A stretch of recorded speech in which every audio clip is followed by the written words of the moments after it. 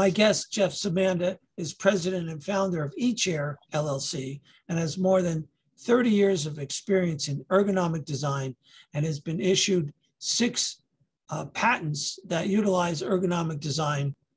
He has been fitting hearing aids as a licensed hearing instrument specialist since 2010.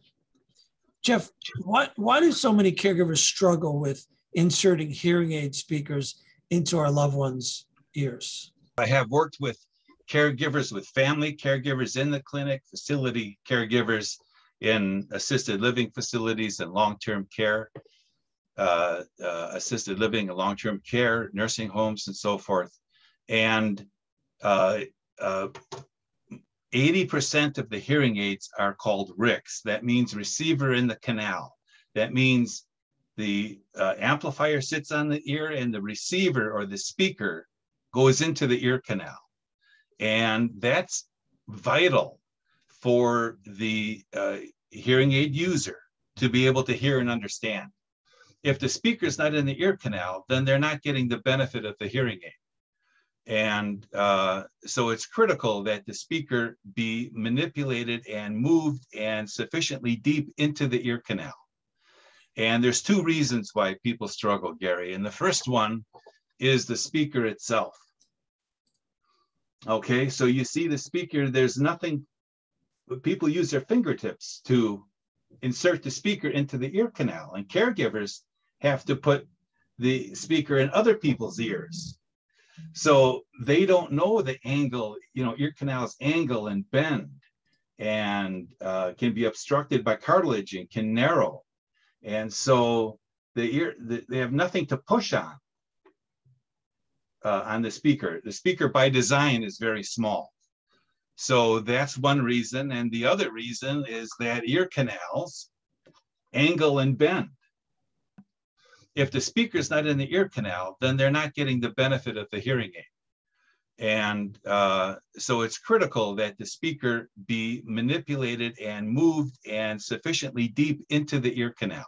You would think, just because of how we think about ears, they're all the same, straight in, but everyone's ear, it's like an ear canal fingerprint. Everyone's ear canal is somewhat different. That's exactly right. And one ear can be different than the other. Amazing. I've seen so many ear canals. I remember one of them went in and down 90 degrees. The other one went in and to the front 90 degrees. So they can hook around, they can bend and go in one direction and then another direction. And it's tough. It's tough to get it in there. And people are in tears sometimes trying to get their hearing aids in. And caregivers struggle because they don't know which direction to try to aim the speaker. They don't have otoscopes typically. They don't have the time. They've got a lot on their plate. They don't have the time to research the ear canal. And so, again, if it's not sufficiently deep, if the speaker is not sufficiently deep into the ear canal, they're not getting the intended amplification. You've done a lot to help caregivers and our loved ones with this. Tell me about the groove button technology. What is it? Why did you invent it? And how does it work? I appreciate that. I've seen caregivers struggle. I've seen users struggle, hearing aid users struggle, and I knew I could improve it. Back in the early 90s, my brother and I invented a computer keyboard that was ergonomically designed.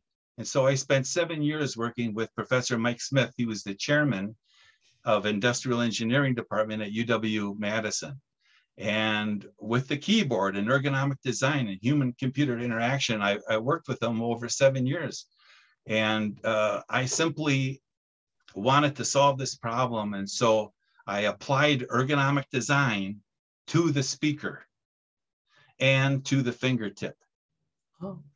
Yeah, and so I invented an assistive device and have a patent on it, and it's patented internationally as well as the United States, and it's called groove button technology. How can we as caregivers help persuade the hearing aid manufacturers support your work with groove button technologies? So you see that this is what it is. It's ergonomically designed for the fingertip. It's got a fingertip support. a fingernail groove, and a fingernail backstop. So the fingertip fits in this and allows people to control the receiver, manipulate it, maneuver it, aim it, and steer it past any obstructing cartilage and through the bending and angle ear canals. And this is how it looks. So this is how the fingertip fits into the groove button. I have tested these groove buttons with prototypes, but they had to be super glued onto the back of the receiver. And if you could only imagine what that takes to super glue these little babies onto the back, and the super glue lasted a couple of months. This groove button technology must be produced and built right onto the speaker. And that's where we need the hearing aid manufacturers to get behind this and to build it into the speaker. How can caregivers help persuade the hearing aid manufacturers to adopt groove button technology?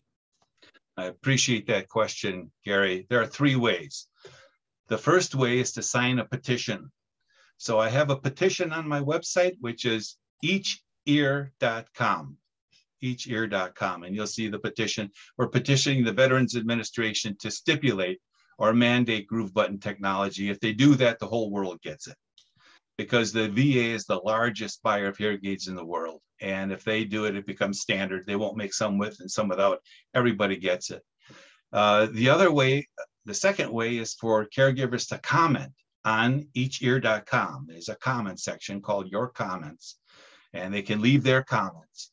And the third way is to take a free caregiving training course called Basic Hearing Aid Training for Caregivers. It's a free 40-minute video designed specifically for caregivers.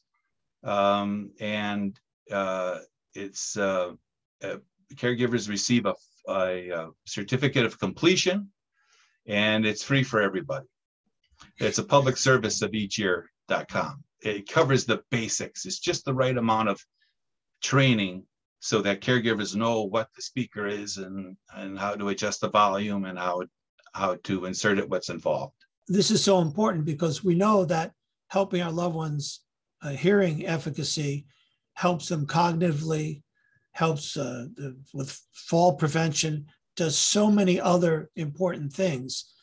But then we walk into hearing aid caregivers without any training, without any knowledge, and thinking maybe we just need to shove that thing in.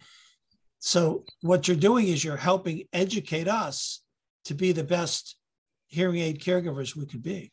When the loved one has proper hearing, when the hearing aids are performing the way they should, as intended, with the prescribed amplification, then we're active, we're participating, we have peace of mind, and the technology and these expensive hearing aids are working as intended. And they're more secure. There's a number of different benefits.